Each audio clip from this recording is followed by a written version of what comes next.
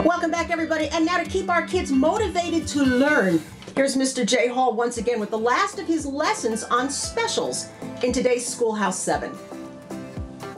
Welcome back to Schoolhouse 7. This is Specials Week. Welcome to Specials Day 5. Today we're going to physical education class. So let's start off by talking about 10 things that we cover in phys ed at school and 10 things you could promote and support at home. Number 1 is physical fitness, strength, endurance, and flexibility through exercise. Number 2, support physical skills like throwing and catching, running, jumping, and climbing.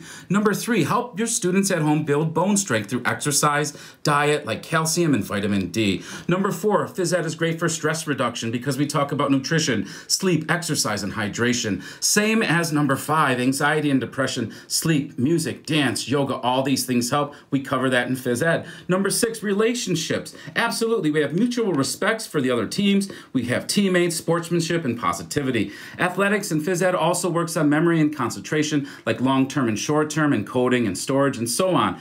8, phys ed builds self-confidence because you focus on your strengths, you self-talk, and you experience accomplishments. Number 9, we also teach life skills and survival, navigating, building a shelter, first aid, and so on. And lastly, 10, phys ed is part of a healthy lifestyle through fitness, nutrition, and relaxation. So, what are some cool things we could actually make at home for phys ed? How about a braided jump rope made with recycled bags? All you have to do is cut the bottoms out and then attach them by just folding them through each other, and pretty soon you'll have 3, and then you could braid them and make a full-size jump rope. Really cool. If your kids make it, they'll use it.